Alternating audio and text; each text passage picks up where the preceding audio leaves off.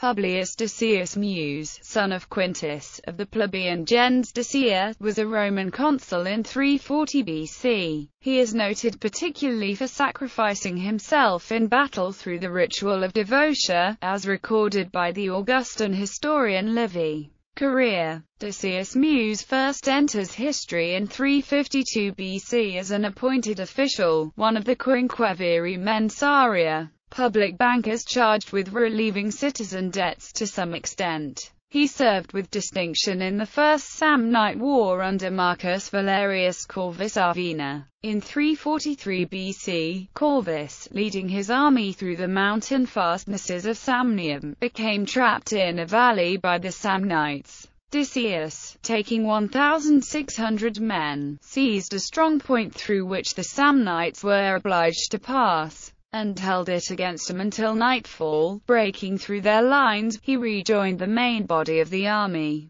which had gained the summit of the mountain and relative safety. The army then swept into the Samnites, gaining a complete victory in the spoils of the enemy camp. For the rescue of the trapped army he was awarded the grass crown by both his own army and by the army he relieved. In 340 he was raised to the consular rank as co-consul with Titus Manlius Torquatus, when they allied themselves with their former enemies against the Latins in the Latin War. When during his consulate, an oracle announced that an army and the opposite army's general both would go to their deaths, Mus devoted himself and his foes to the Dii Manes and Mother Earth to give his army the victory in the Battle of Vesuvius, in which he was slain and the enemy annihilated.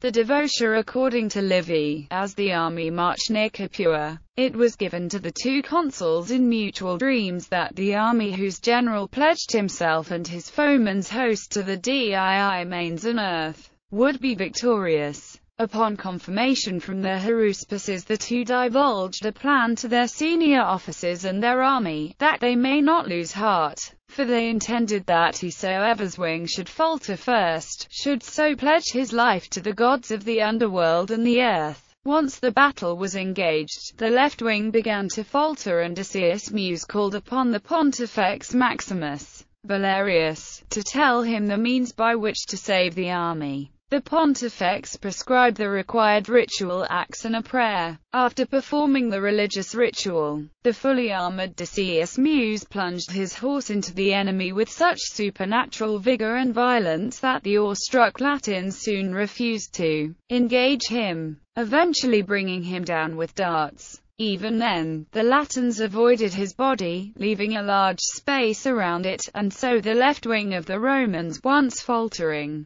now swept into this weakness in the enemy lines. Manlius, conducting the right wing, held fast, allowing the Latins to use up to their reserves, before crushing the enemy host between the renewed left and Samnite foederati at their flank, leaving only a quarter of the enemy to flee. The account of Joannes Zonaras has it that Decius Mus was rather a victim, a human sacrifice by one of his men. He was the father of Publius Decius P.F. Mus, consul in 312 BC, 308 BC, 297 BC, and 295 BC, and the grandfather of Publius Decius P.F. Mus, consul in 279 BC. In popular culture, at the behest of Franco Catania, a Genoese businessman, Pieter Paul Rubens created a series of 8 paintings, modelly for tapestry weavers to recreate, commemorating Decius Mus.